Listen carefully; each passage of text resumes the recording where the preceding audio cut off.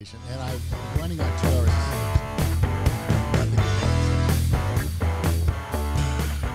All right, welcome back to the Insights Podcast presented by Vantage Pro. I'm Duke DeYoung. With me, as always, Mr. Van Metchke, who apparently is running on fumes, so it'll be fun to see what we get out of him today. Yeah, it's going to be one of those times, you know. Some people like me when I'm like this, when I'm like completely loopy. Others do not. So I think we'll see. I'm undetermined so far. So sometimes it's fun and sometimes it's not fun. So it just depends on whether you're grumpy when you're sleep deprived or whether you're loopy. And loopy, I'll take. That's entertaining. I'm more loopy than I'm grumpy, so we should be in good shape. I like it. Well, and the band is back together. We have a special guest and the specialist of special guests. We have Mike Sessler's beard. Hello. I'm here. I like it. I know we all these years of Church Tech Weekly minus beard, so I'm expecting a high bar today. Well, and to be fair, we never did video with the CTW podcast, so true. It was always audio only, and there was a good reason for that. We have faces for radio, right? Yeah, that's true. That's true. That is true. Well, as you can tell, I'm not prepared for a video podcast based on my really cool background that I have here. That is an awesome background. Yeah. I will tell you what, though, with this software, though, if you get a green background, then I can put anything in you want. Oh, I could probably tweak the white balance on my camera to make it green. That's probably true. I like it. I don't know what it's going to do to you, but. Well, you know, you can put me back later. Yeah. We'll fix it in post. Yeah, I like it in post. That'd be fine. I like it. Fix very it cool. in post.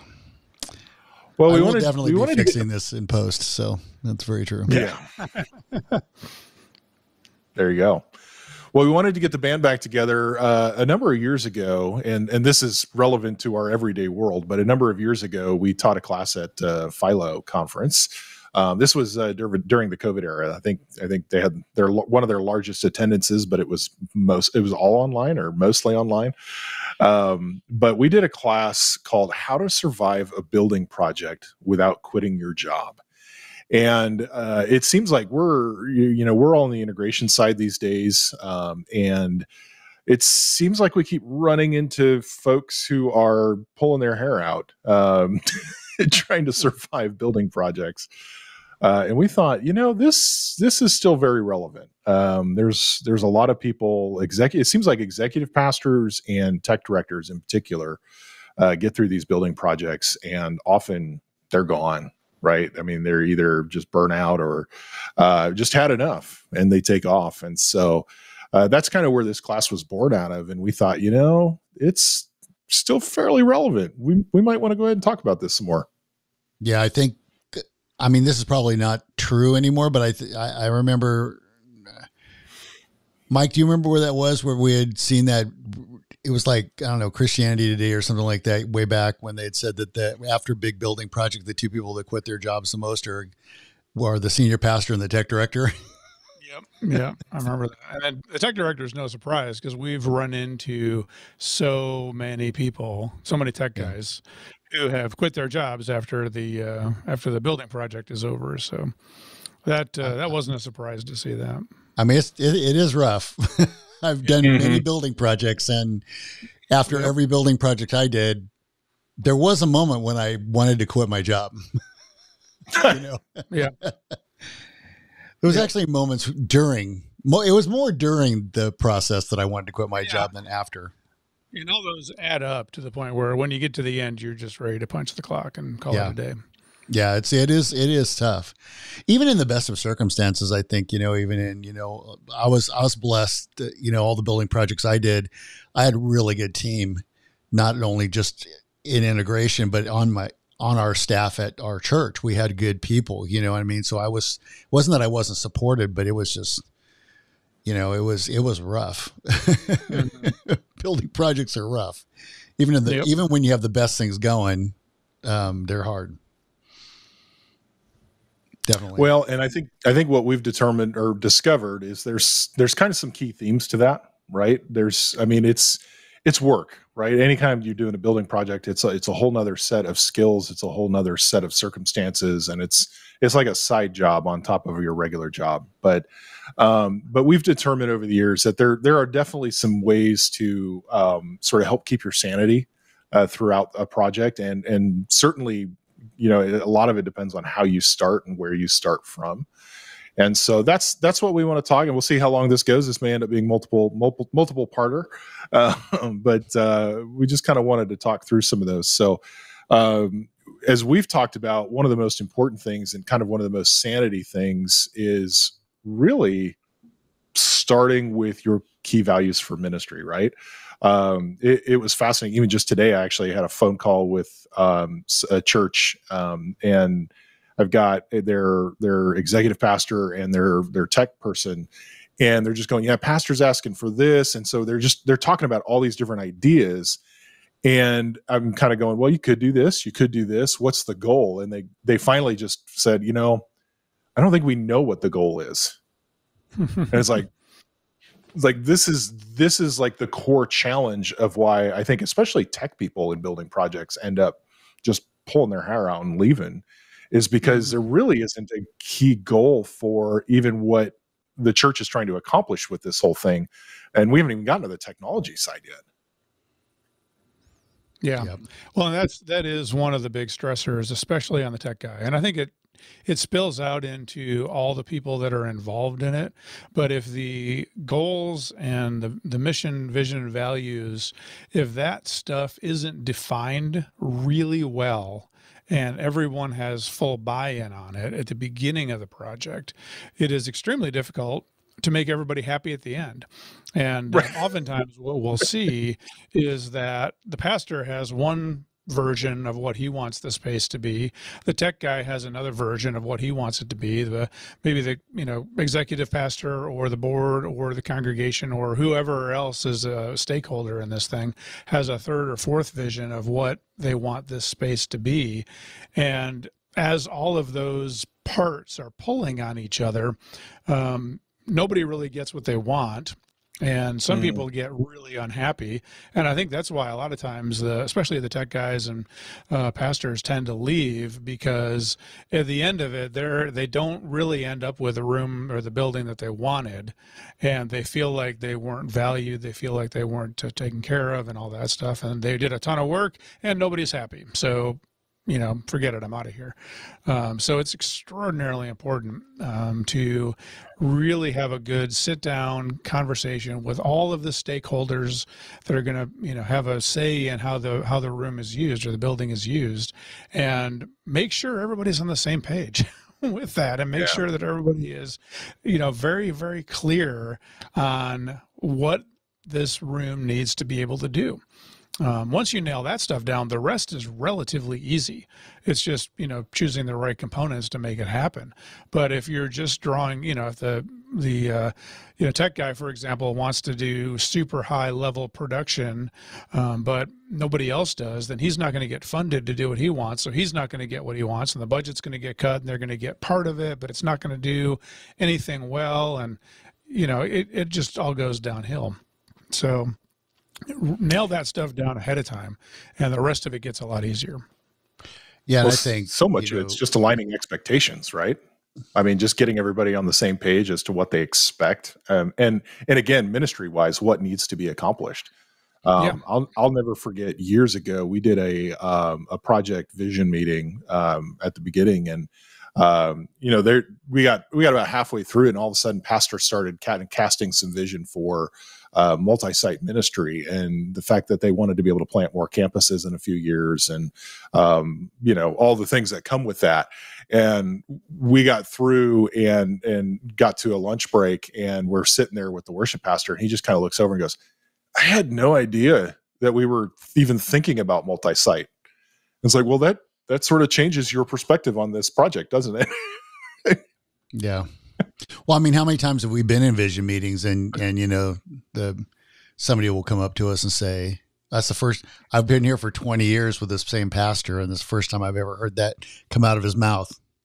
And apparently he said it with enough passion to where they were like, oh, that means that's something you really care about. Did not know that. And I've been in hundreds of staff meetings with you. Never heard that, I think that's why it's important to have everybody, everybody that has influence. What do we always tell people? Everybody that has influence, not everybody that has an opinion. But everybody that has influence on the project needs to be in that meeting where all that stuff is talked about, so that everybody hears the same thing and everybody can contribute at the same time, instead of just having all these side conversations and all these pre-meetings and post-meetings and side meetings. And that's a recipe for disaster on a big project. Well, that's usually where at the end of a project, people feel like they can't stay anymore because they thought they were going in the right direction. And it turns out everybody's expectations were all over the place. But nobody ever actually talked about it. Nobody communicated it. And again, it's even just how you're doing ministry. Haven't even gotten to the technology side of it yet. It's just our expectations for ministry, for this facility. What do we care about? Who's going to do a lot of the work? A lot of times we get into that conversation too, right? It's like, are you going to be a heavy volunteer driven ministry, or are you expecting to staff up with very capable professionals as you grow in a new facility or a remodeled facility? And it's like, without even some of those basic questions being answered, and this is all just functional day-to-day ministry stuff, like you're going to let some people down. And at the end of the project, if you were the one who was responsible for stuff and didn't know what the expectations were, you're probably going to be the one who takes the brunt of the frustration for the results not being what other people expected. And if those expectations aren't both spelled out clearly and realistic, you end up with a project that will be at cross purposes. I remember I was in a project years ago where really the only thing the lead pastor cared about was, from a tech standpoint anyway, was that he could have moving lights. He just really, for some reason, really wanted moving lights. Like that was goal number one, top priority of everything. And as much as I tried, I knew we needed multiple wireless mics, but at the end of the day, the decision was made to drop wireless mics and go with moving lights. And then when we went to do our first service and we needed 4 wireless mics and we had 2, now suddenly it's my fault that we only have 2 because we had moving lights. So it was great, but nobody could hear anybody on stage because we didn't have enough wireless mics. So being able to spell that kind of stuff out and figure out and have those conversations about, especially when budget gets cut, that's where having a clearly defined set of values and goals and ways the building is going to be used spelled out and preferably written down so that we can all point back to that and go, yeah, remember when we had that meeting and we all decided, because we have to cut budget, we are going to give up this thing for now because we have to keep this in play because this we have to have. And, once that's all written down, then you can all point back to that and go, oh yeah, you're right. We did talk about that. And that helps diffuse some of that in the moment frustration that happens when people forget that they made a decision that has ripple effects, but they always forget about the ripple effects. Yeah. Well, I think that's why it's most important, as Van was mentioning earlier, to have all of those kind of key stakeholders in a meeting early on, really talking about where it is you guys want to go as a whole, as a ministry. Because if as soon as you don't have certain people in a meeting, or you have it, over multiple meetings, but with different people in each meeting, you start to lose the synergy and you lose the alignment that you, at least, look, you're not going to have a big meeting with 10 people about vision and have everybody 100% agree, but at least everybody has the same information. And, at some point, if the leader goes, no, I hear all of you, here's where I want to go, at least everybody heard it the same time, the same place, the same way. And so, there still may be a little bit of loose translation from person to person, but, yeah, you can always come back to meeting minutes or a recording or whatever and go, well, yeah, but this is what we said we were doing. Mm-hmm. So we've got a good example of that right now with a church we're partnering with on the east side of the country who is very much a technology driven church. That's been very important to them. But at the same time, they've like everybody, budget concerns with a new building project. And, all these various contractors kept coming back, going, yeah, cut the AV, do this, cut the AV, do that, and of course the church is sitting here going, but we're technology driven. That's like the one area we can't cut. And they kept saying that. And of course, not everybody heard it. And so they're ones who had clear vision as to who they are. Now, usually AV is not the highest priority. So that's a fun example, but there's other churches we've worked with where, having ministry space for youth, kids, children, all of that is the most important. And so when cuts get made, they get cut in the main room or in the AV or even in furniture or whatever. And I sit there and go, yeah, a bummer for us as integrators that happens, but good on them for knowing who they are and where they're going and what's most important. Yeah, for sure. I mean, that I think that most of the time, I don't think churches have a clear, sad to say, but my experience has been that most churches don't really have a clear vision as a staff. The pastor may have that vision, the board may have that vision, however the governance is, laid out at the church. But that the people that are actually running the church every day, week to week, they're not always in the know on like the big picture of that. Well, they're not talking to each other about it. Yeah. Like maybe once a year at the trust fall meeting. Well, yeah. Well, and there's a lot of talk about leadership. All of us went through that era, the John Maxwell era of pastors who, did nothing but talk about, being good leaders. But unfortunately what happened was we talked about being good leaders, but nobody actually taught people how to be good leaders. They just talked a lot about being a good leader. Or people didn't listen. One of the two. Probably a little of both. There's a little of both, but I think it actually, my experience was it kind of landed more on the leaders that were trying to tell people how to be that they should be good leaders didn't really know how to be good leaders. And so, they didn't know how to get everybody on the same page. And to be honest, in a lot of churches, the pastors get mired down in the everyday running of the church, and they don't have time to step back and go, okay, what is God telling me to do?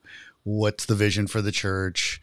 What's, because Aunt Betty's calling them, 25 times a day, and they don't have another person that can take Aunt Betty's call, or Aunt Betty gives a lot of money to the church, so she wants to talk to the pastor. And he's not going to talk to the other guy, so a lot of times the leaders in church, they don't have any bandwidth to, how many we all served in multiple churches, and so many times there's like one person, every person on staff is doing 5 jobs, so who has time to think about, where the church is going to be in 5 years, they just have to keep, everybody has to keep the machine oiled. So it definitely is it's definitely something that you have to be intentional with, for sure. And repetitive. I think that's one of the other hard things too, is a lot of times as a leader, you get a vision in your head and you're thinking about it pretty regularly, but you're not communicating it constantly. And, everybody else gets busy, they move on. And so, they all start to lose sort of track of where you are going in your head. And so like for us, when we start any project, we're going to sit down with all of your core team, the influencers who need to be there. And we want to, even if the church itself is great about communicating, it is on the same page, we still want everybody in the room to talk through it and hash it out together. Because what we find is a lot of times, even when pastors or executive pastors think everybody's on the same page, turns out they're not. And that refresher sets the course for a good, successful aligned end results with whatever's going to happen in your project, which at the end of the day For sure. will help you not quit. Well, I mean, So I think to that point, to wrap it up, is that if you are part of it, if you feel like you're part of it, and tech people have that problem because most tech people are introverts. They want to be off in their own. I mean, even me as an extrovert, when I got my office as far away from the main office as I possibly could, that was like a goal. How far away can my office be from the regular office? Well, when you do that, right? So you can get your work done, right? Because not everybody's hitting you up all the time. But the problem with that is you can be very disconnected from, what's happening. Yeah. So that's piece number one. Piece number two, and this is a big one that we talk about pretty regularly, is before you start looking at shiny objects, like I need an audio system, and I know I want this Yamaha console or this whatever, right? What are the key values for how technology then? So like you've got a target for ministry. What are the key values for how technology serves that target before you ever think about what console would be cool or what wireless mics would be cool or how many Waves plugins I can stack onto my audio console?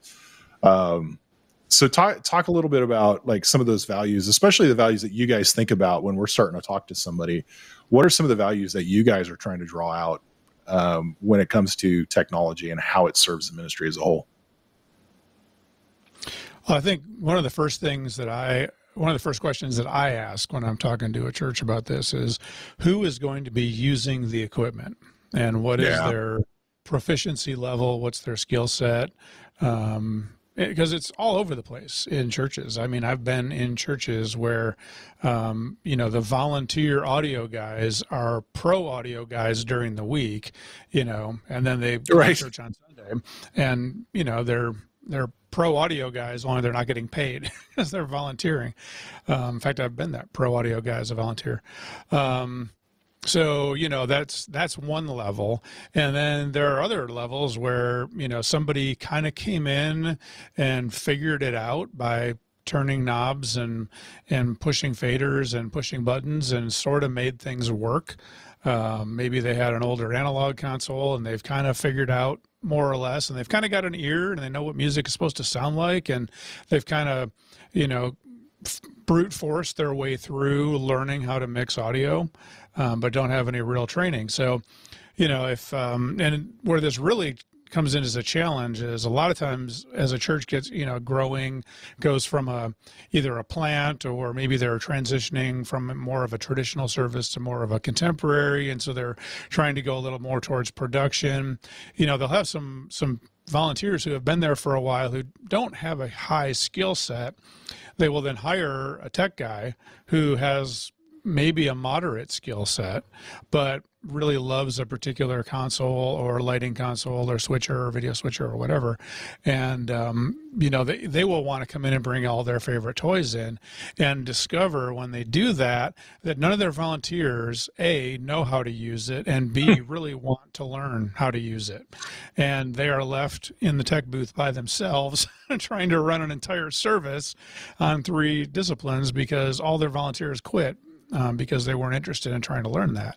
So, which is not to say you cannot set a digital console down in front of somebody that's only ever mixed on analog and bring them up to speed. You absolutely can. However, you have to be intentional about that. And you need to know what you're getting yourself into. So, and maybe not pick the most complicated one. Yeah, I mean, if you've got people that have only ever mixed on a Mackie, Pro 32, and their entire world of sound is a Mackie Pro 32, dropping a Digico SD5 is not going to be the best solution for them. I mean, I love the SD5. If I could mix on that every day, I would mix on that every day. But wrong solution for that volunteer, right? So, you want to make sure you pick tools that the people that are operating them are going to be able to use. And again, it doesn't mean you have to stick with analog because they only know analog.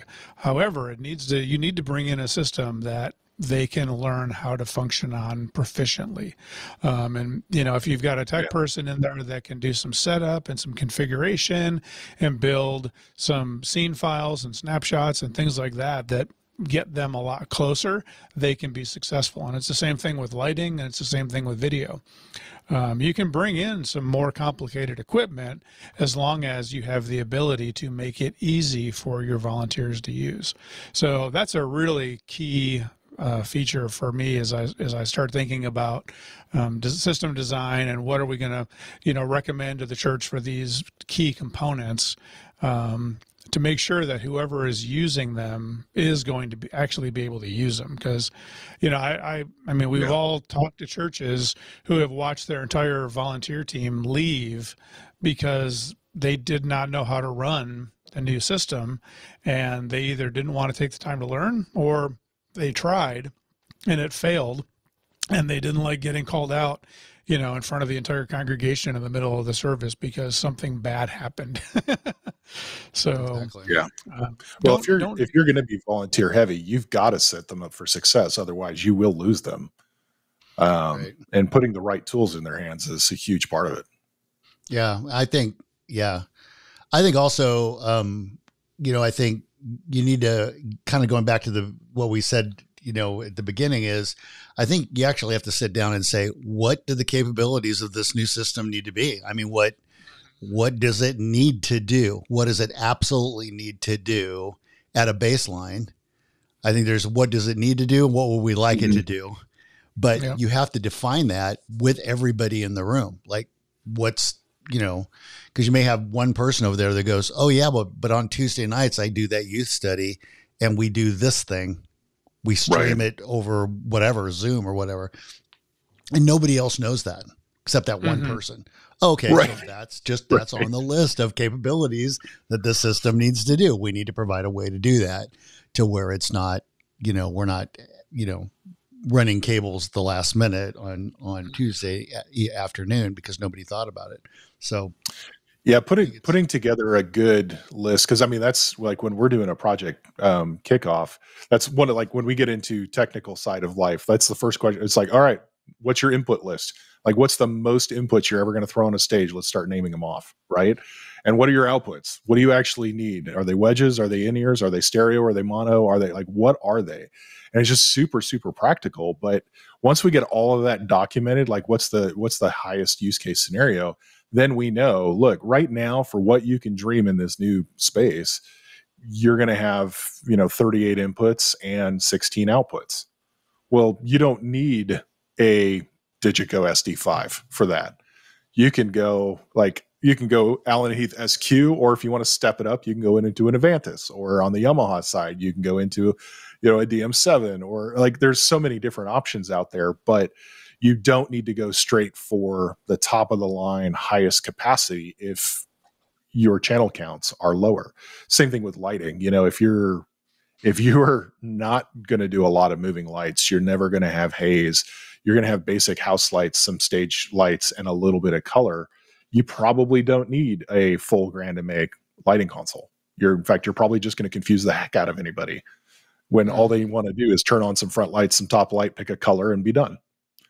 And so it's the scale. Now, on the flip side of that, if you are going to go big, you've got to obviously scale your control systems with that too. A Camsys Quick Cue isn't going to work if you've got 30 moving lights in your rig. It's a bad idea. It wasn't designed for that. Could it do it? Maybe, but you won't like your life.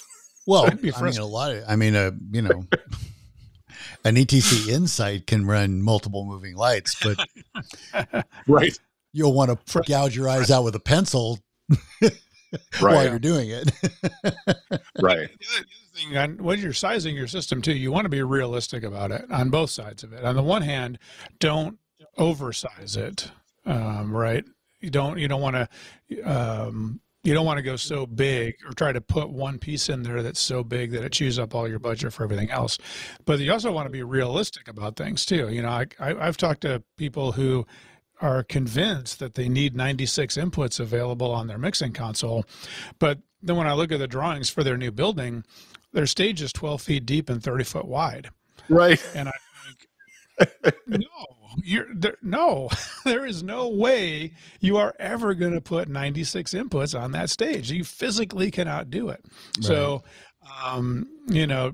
be realistic about what you're doing. And some people will say, well, yeah, but for the future, someday we're going to build a bigger building and we want to take this console over there.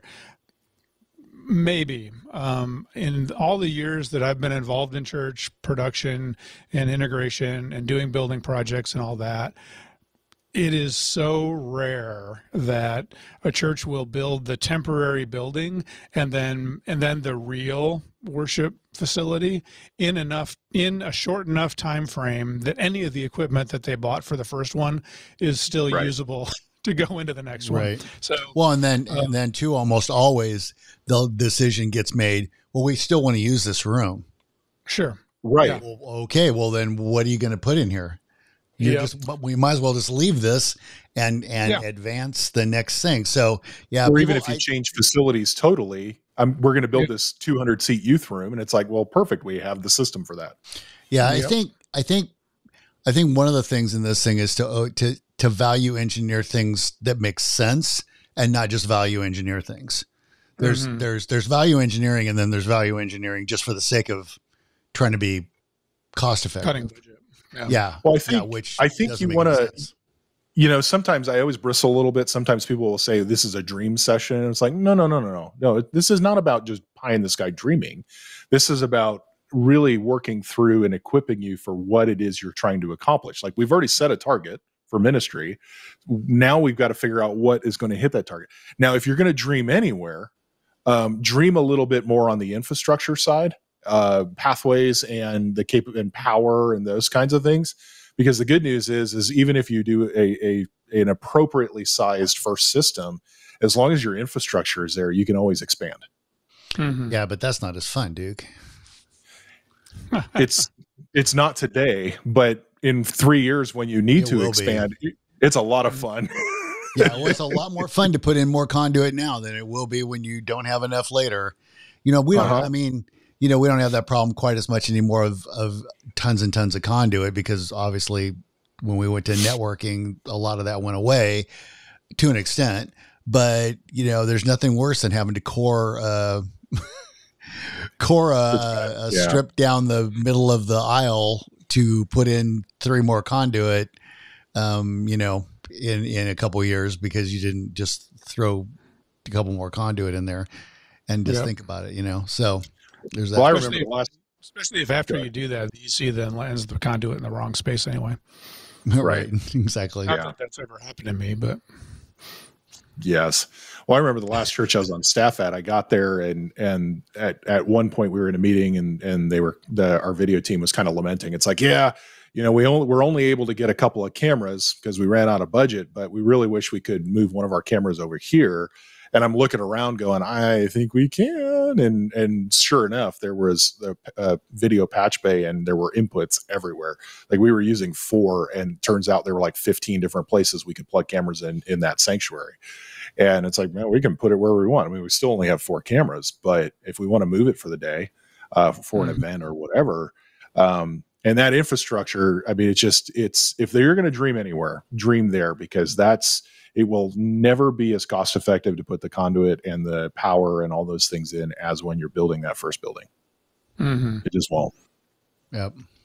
Even if you don't put wire in that conduit, if you were really trying to save budget and you wanted to have 15 places to put cameras, but you really couldn't quite afford, all the wire pull and the connectors and the plates and the patch bays and all that kind of stuff, put the conduit in, because you can always go back and do that later. If the conduit's there, pulling wire is easy. It's when conduit's not there that it gets very expensive.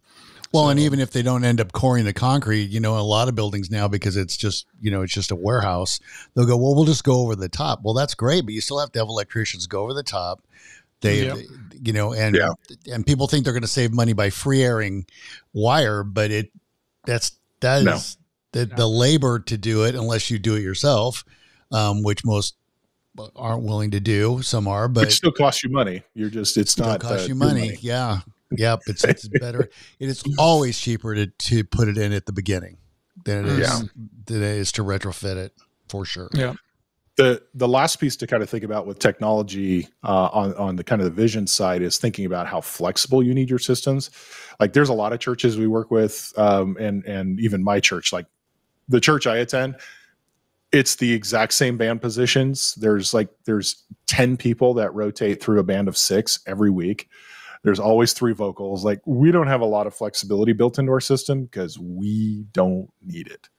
But if you're a church that's doing a lot of creative stuff or doing changing up sets on a regular basis, like if you're changing sets on a regular basis and you're lighting on a regular basis, you should have DMX everywhere. I mean, just wherever you can put it, put DMX there because you may end up needing it at some point. If you're doing a lot of productions, audio patching at various points, like we did a church a number of years ago where, it was a massive stage and sometimes the orchestra would be on the left side, sometimes it'd be on the right side. When they get to production, it would be down in front of the stage. And so at that point, all we did was we gave them a networked stage box that followed the orchestra and just put network jacks all the places that it might be. And so you always plug the orchestra mics into the same channels on the box, but you just moved the box and plugged it into the network. And so flexibility, depending on what kind of stuff you do, how much flexibility you need, that's also one of the big things to be thinking about in how your technology can serve you, because the last thing you want is, technology to be something that costs you a lot of time every time you make a change.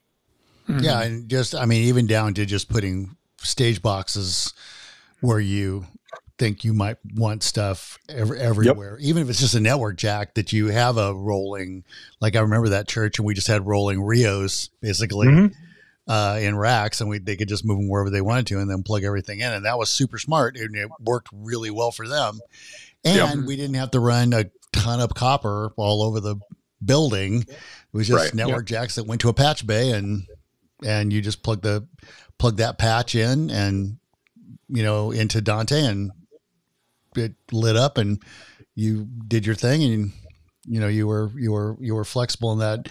I think another thing of flexibility too is that, to have what we do a lot of times is put an easy mode in, for just having a couple of mics, a plug in for a computer, have three cues so the lights come on the stage, women's Bible study, boom, one thing. I think for smaller churches, that's probably one of the coolest and most important things we end up doing for the 5 or 6 events that are in a 300 seat church. And that's the only room they have that can fit more than 40 people. And that room gets used a ton every week. Yep. So one of a couple light settings, 2 wireless mics and a computer on screen, having that be able to run without anybody knowing actually how to do anything with technology. That's huge. Yeah, for sure. Yep. The other thing on flexibility too is to be realistic about how much flexibility you actually need. There is that too, as well.